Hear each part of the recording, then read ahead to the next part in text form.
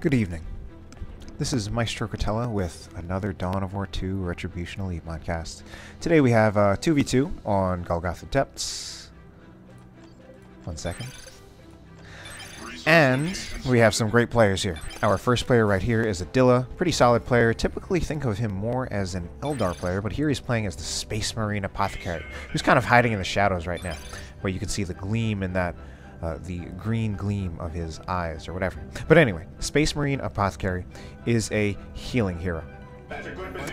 He heals Tactical Marines and Assault Space Marines. Pretty good hero, not a great fighter. His teammate is Dark Riku, as this Plague Champion. This Plague Champion of Nurgle starts off as a ranged hero. Doesn't actually look too much different from these Chaos Space Marines. And he can become a melee hero. Starts off in range. Some people think it's better to keep him that way. Next up is Commissar Lag, leading his brigade, the Pink Cadian Regiment, that some people are not very fond of, but I actually really like seeing these all pink colors, and I'm glad that Relic allowed us to do that. But anyway, the Commissar is a sort of tanky melee hero. He is a pseudo melee tank and support hero. He can execute his troops to make them fight harder, and by fight harder, that literally means make them do twice as much damage with their guns. He did get forced off right here. He can be a pretty beastly guy, but not quite as tanky as some of the real tanky melee heroes. Finally, we have Noisy Elmo as this Lictor Alpha, lurking, stalking, invisible. Understood. Tank, not tanky, but, well, actually he can be pretty tanky, but he's a melee hero, very, very powerful. Definitely a very good hero.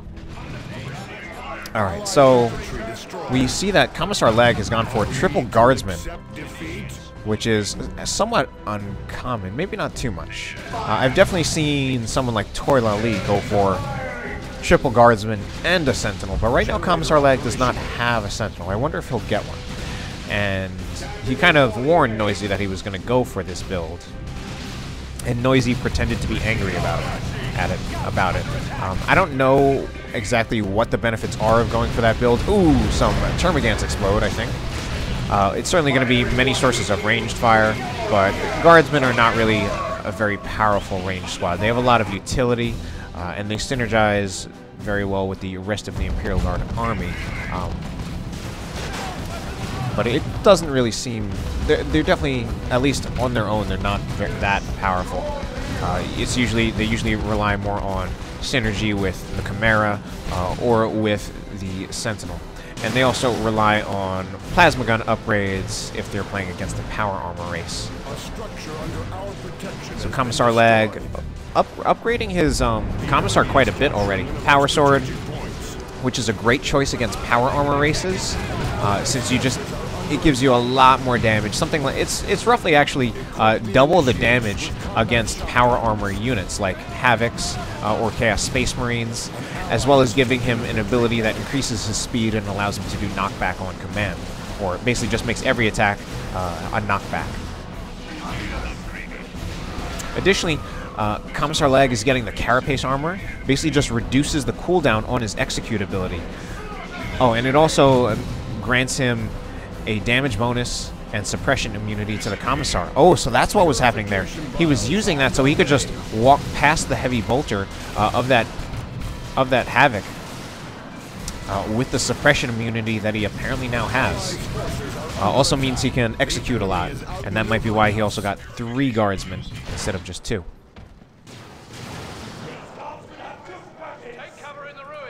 So Commissar Lord with fully kit out in Tier 1.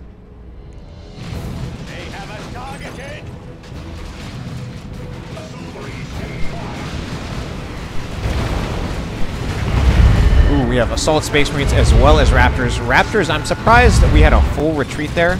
I guess the combination of the Assault Marines and the Raptors. Full retreat is actually pretty mysterious. It sounds like Noisy did that intentionally. I don't think he should have. I think with all the melee units he had there, he actually could have killed several Raptor models and possibly even wiped the squad. So very surprised to see that. As it is, Raptor's still in trouble going in against all these guardsmen. Needs to be very careful. And that's really bad for the guardsmen. Heretics get in there. Oh, but there's that knockback from the Commissar Lord, doing a ton of damage to those squishy heretic models. Heretics now in a lot of trouble. Alright, looks like they all get out of there alive. But it's now a triple cap for the blue team. So Adila he's got a scout, fully upgraded scouts that allows him to use the shotguns to counter all this melee, but the scouts get flesh took and now they're really out of position. And this is actually really bad for the Assault Space Marines, but we see some Purification Vials, unfortunately hitting absolutely nothing aside from maybe the Assault Space Marines. Purification Vials are a grenade ability that the Apothecary gets, and they can be pretty good, especially against these high model, low HP units. And why are all these Tyranids dying? They are also reinforcing. I don't even know how they're reinforcing. Oh, they're reinforcing because we have the Pheromone Warrior from the Lictor Alpha. Allows Tyranid units to reinforce out on the field. Also has the Adrenal Glands. Apparently just now statistical, just stat boosts. Health regeneration, energy, and energy regeneration. And the Commissar Lord is apparently getting suppressed anyway. Oh. Maybe only when he uses Inspire Courage. And the Lictor Alpha here is detected, very out of position. Needs to be really careful. I think you will get the Lictor Alpha out of there, but that was kind of just a missed microbe by Noise. He probably had his attention somewhere else where the rest of his units were. So Adila with a fairly light build, only has the Scouts, Tax, and the Assault Space Marines. No second Scout, no Devastator, and he can go to Tier 2. Dark Riku, he's got a Chaos build with only one Heretic. These days you really see multiple Heretic squads. You might see one Heretic from people who don't play Chaos as much. Usually Chaos players these days go for multiple Heretics. Usually two when I say multiple. Three is, I've seen 3 and occasionally even 4, but those are actually kind of uncommon. But you do get a lot of... Dark Riku's build does have a lot of variety. He does have Chaos Space Marines just providing basic range support, suppression from the Havocs, but they're in a building so I can't select them. And then of course we have this melee and anti-setup and anti-ranged support from this from these Chaos Raptors. Now the Chaos Raptors, it's a little risky using them against the... would be a little risky using them against most of Noisy's units. I mean, they will hard counter the Termagants, but he has to be very careful about the Hormagaunts and the Warriors. Assault Marines jump into their own grenade. I think what Adila was trying to do there, he wanted to use the knockback from the Assault Marines to combine that with the grenade, but it seemed like he just ended up ultimately tossing a grenade right where his Assault Space Marines landed. So I see what I think he tried to do, but unfortunately it didn't quite work out well for him. And now it looks like the red team is doubling Adila. Where is Riku? Riku is over here. He's moving back so that he doesn't get flanked too hard. Doesn't find himself with his units in the retreat. Doesn't find his retreat path filled with Hormagaunts. Commissar Lag also floating a huge amount of resources. Apparently not bleeding a lot from those guardsmen. So one of the things that we see Commissar Lag doing, he got that that Carapace armor, which allows him to remove the cooldown on Inspire Courage, which means you can use it more often. Now, Commissar players, as it is, are already pretty hesitant about using that ability because it presents a lot of risk. Because your units cannot retreat for, I believe it's 10 seconds, which is extremely risky. So you need to be very smart with that ability, or you can risk losing an entire squad. So far, Commissar Lag has kept all 3 of his Guardsman squads alive. That's very risky. These guys are at half health. There are Raptors right here. They need to run back. But, I mean, Commissar Lag, an experienced Imperial Guard player, he probably knows what he's doing, and he is getting a Chimera, which indicates to me that he does indeed know what he's doing. Now, one of the ways to mitigate the risk, and wow, look at how often he's using Execute with the Commissar. This is very interesting play. It's definitely not that common. Usually Commissar players will either get the Flak Jacket or the Bionic Eye, so they can use Inspire Terror or Inspire Determination, which are, at least those often seem like much more powerful abilities. Heretics right here, those Imperial Guardsmen are going to be in a lot of trouble, just barely. Oh, no, one's going to go down, one's going to go down. Wow, he upgrades to the Commissar just in time and manages to save that Guardsman squad. I think it was just about to die, and look, blue team being very oppressive against Commissar Lag. So Commissar Lag with a very guardsman-oriented play. Literally, he's got his guardsman, the Commissar, and the Chimera. So the Chimera mitigates a lot of the risk of using Execute because although the units can't retreat, you can put it inside the Chimera. And then once it's inside the Chimera, the guardsman will be safe from small arms fire. Even if the Chimera goes down, they will at least be safe for a little while, although losing the Chimera is not a good thing. Alright, now one of the things I'm noticing is that it often seems, at least right now, it looks like Adila and Dark Riku are really fighting together, and consequently they're forcing off Commissar Lag and Noisy. Although at some point, Lag and Noisy were actually doing that over to Adila when we saw them over on this side. Adding power generator. Chimera in a lot of trouble right now. Commissar Lag does have some stormtroopers. He will probably put the anti-armor kit on them so that he can deal with that. Oh, this is going to be very tough to deal with. We do have some Chaos Space Marines. The Khorne Chaos Space Marines are actually very good against Imperial Guard, except for the fact that they might get wiped right here. This Chaos Dreadnought he's letting it get too close. We need that anti-armor kit now, or this could be a dead Chaos Dreadnought, especially considering the... Oh, so looks like Dark Riku backs off with the Chaos Dreadnought. He actually could have chased the Chimera into base. Now the only thing is that with the repair support of Triple Guardsman, he could probably out-repair that autocannon damage. And then Dark Riku probably has the experience to know that he saw the Stormtroopers, even if they don't have the anti-armor kit. Commissar Lag is probably going to be upgrading to it because there's a Chaos Dreadnought right in front of his face. The enemy has 200 points remaining. So, a massive VP lead for Adila and Dark Riku, 452 to 195. And that Havoc, how long has it been in this building? It seems like this is a good place for a Havoc, or just a good garrison place, given the position that it has.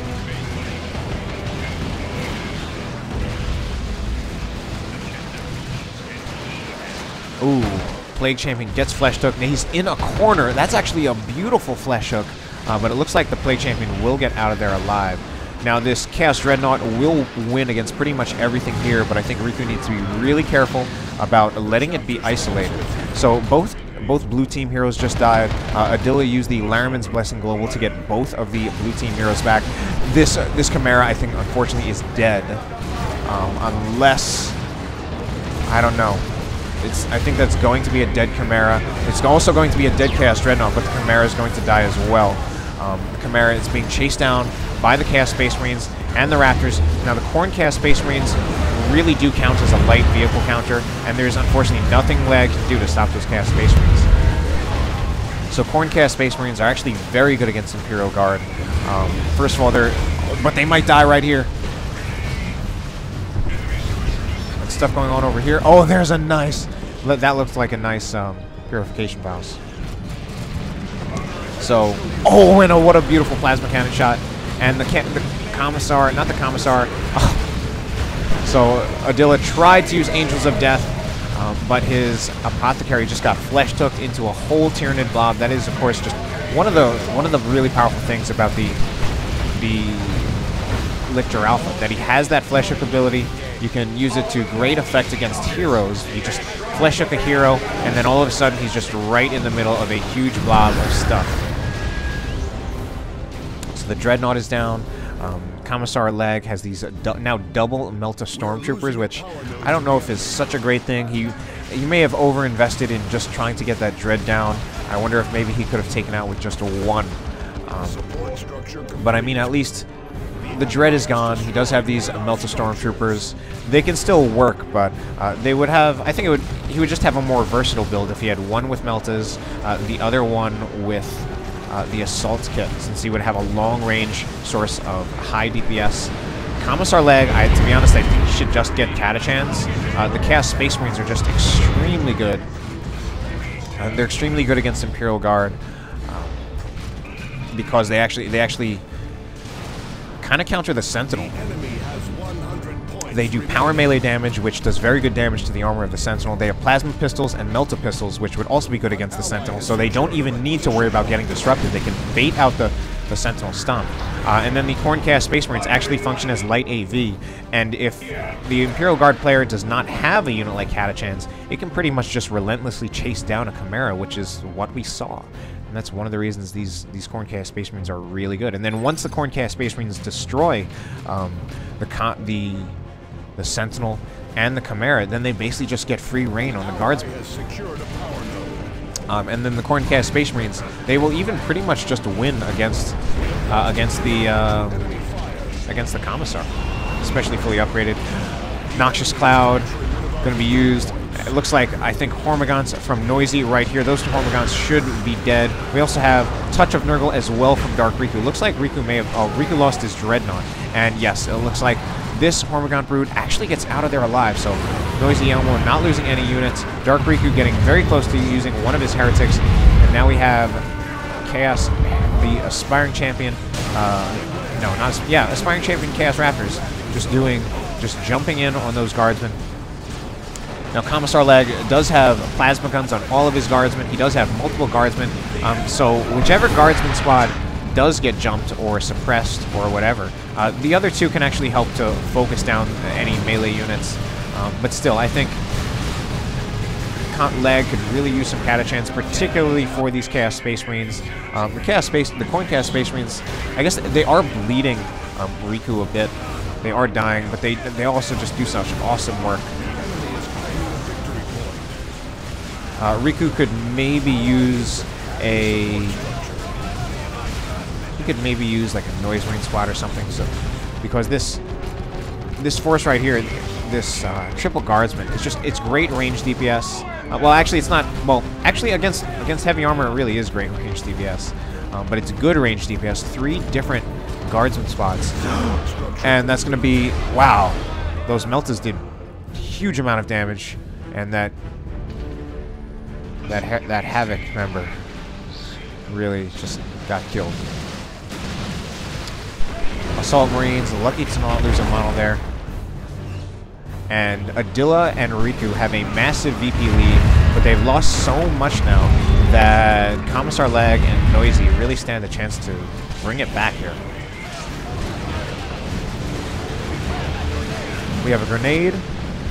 Not such a great grenade. But it also looks like Lag used his Melta Stormtroopers to destroy the entire red team power farm, or the entire blue team power farm. Heretics dead. Oh no! Oh, the Heretics looks like they just might have survived there. Looks like the Heretics were just about to survive there. They actually got some health back from Touch of Nurgle, killing the second to last Heretic, but then the Aspiring Champion just couldn't take all that range fire. Noisy has actually preserved pretty much all of his units. Had some close calls, but he saved them all.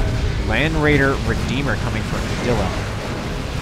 This choice, it could work. It would be good against Noisy, but I'd be worried about those double Melta Stormtroopers.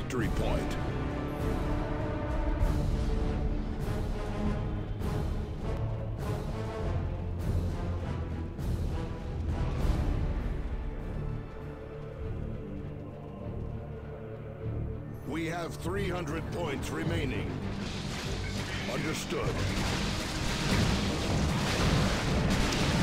Looks like this power farm will go down. Unfortunately, Riku is really hurting a lot. I'm guessing he's saving up for a Predator? Maybe. It's hard to tell. No, he gets a Havoc. If he were saving up for a Predator, I don't think that would be a good choice with double Melta Stormtroopers. Riku needs to be really careful about trying any kind of vehicle play whatsoever. And this is just going to be really tough for Adila and Riku to deal with, having lost so much. They're just really going to be at an army disadvantage. And it's going to be tough for them to win fights. Now, I think the Chaos Raptors, will they jump in here? Yes, they do. That allows the Corncast Space Marines to just get in right there. And yes, we see a full retreat on the Guardsmen from Commissar Lag. Lag now actually getting a Lehman Rust. Not a bad choice. Now the Chaos Space Marines are the Corncast Space Marines again still a light vehicle counter. They actually can certainly do some damage to the Lehman Rust, but the Lehman Rust might be doing too much damage to the Chaos Space Marines in return. And Riku will need some kind of harder AV to deal with the Lehman Rust. Riku replaces his Havoc and puts it in that same garrison. We have another Noxious Cloud. Actually not doing... I felt like it wasn't doing that well, so I was surprised to see Noisy just do a full retreat there. I think Noisy actually should have just split his units up, send them all in different directions. Maybe he would have had to retreat one, but he could have kept most of his units on the field. Land Raider Redeemer out now for Adila. Tier 3 super unit for the Space Marines, serves as a mobile base. You can retreat to it, you can reinforce off it, and it also has a healing aura. Pretty good as anti-infantry, very vulnerable to hard AV, especially tanks. So something like a Lehman Rust would definitely be one of the best counters to a Land Raider Redeemer. Spore Mines, I think, are going to drop right by this Havoc. These Spore Mines, I've been realizing, are, as much as they're one of the few sources of anti-garrison that Tyranids have, they're also a pretty powerful asset in general, actually coming very close to killing these Havocs, and they need to retreat. The Havocs are retreating to the Land Raider Redeemer, but the Havocs actually... Oh my god, I think the Havocs actually got wiped by the frag assault from the Land Raider Redeemer, which is very, very unfortunate. And this Land Raider Redeemer, I think, is going to die. Lehman Rust is right here. The Land Raider Redeemer might even take out the Lehman Rust, though. Crazy stuff is going on.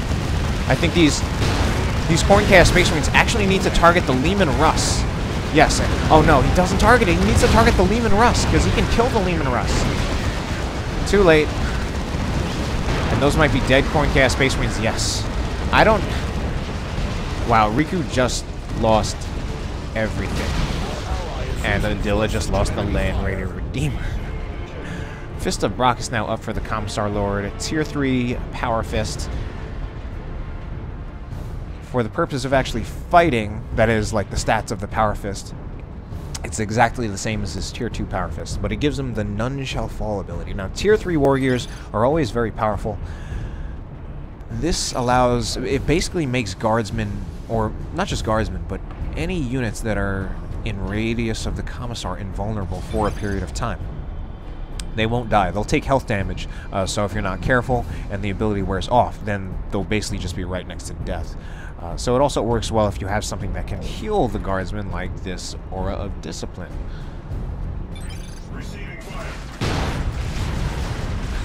And, oh my god. Oh my god. And Dark Riku is complaining about Lord Commissar shenanigans. And, yeah, I mean, I'm trying to think of what lag did that what the shenanigans were. I guess it may have just been all that executing. Really, really interesting play from Commissar Lag. It's actually play that I really have not seen, to be honest. I have not seen Commissar play like this. And he's executing again, using that Inspire Courage with a short cooldown. I've been playing the Commissar... Oh my god!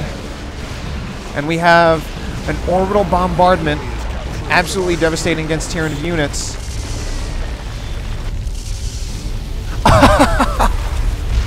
Except Lag uses the None Shall Fall ability to make it so that pretty much nothing died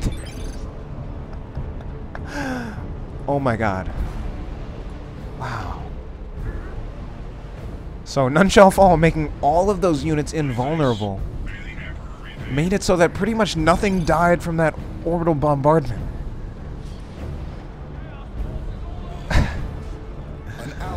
Oh my god. Stormtrooper dies. Kind of after the fact. It's okay because Commissar Lag still has another one. I'm guessing that Adila and Dark Riku are not winning this game. It's still going. But I have a habit of calling things too early. Now, Commissar Lag is in Tier 3. He has 999 red. He's pretty beastly in this game, I have to say. And here's a rocket run. At this point, I think it's just a rocket run for fun. I think it just might wipe the heretics, and it doesn't even wipe the heretics. And I mean, Lag is doing that because I think he's just sitting on that red. He already has enough red to do another rocket run. Plague Champion goes down. Now, I think most of the interesting things in this replay are probably already done. So, very interesting things. Commissar lag, using that inspired courage ability. Now, I've been playing the Commissar a bit. I've actually never bought the Carapace armor. I would always go for Bionic Eye or the Flak Jacket. And both of those abilities are extremely good as well. And some people have been saying some things about maybe the Commissar. There was certainly a time when I heard people saying, like, oh, the Commissar is probably one of the weaker IG hero. And I'm definitely no longer thinking that, both after some of my own experiences as well as watching some of these replays. Inspire Terror basically allows you to use Execute on enemy units, and that has some really great potential for wiping units, especially units like Zoanthropes. Inspired Determination that you get from the Bionic Eye it's been known for a very long time just how ridiculous that ability is in combination with things like Catachans as well as Ogrins. And come on, lag, go for the cap. Alright, he's capping with his stormtroopers.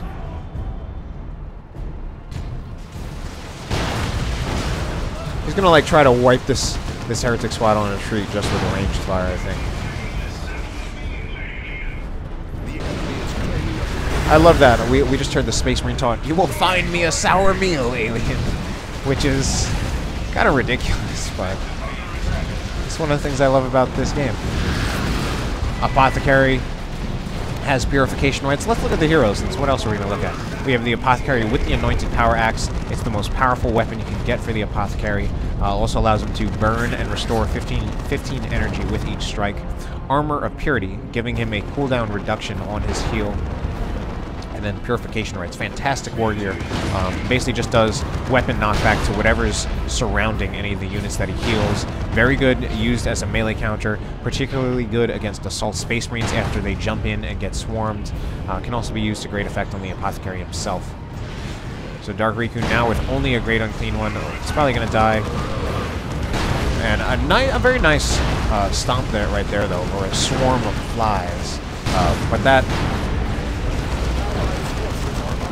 Great Unclean One is going to go down right here. Let's see if any units will stay inside the Death Explosion. The Death Explosion of the Great Unclean One is extremely powerful, like ridiculously powerful.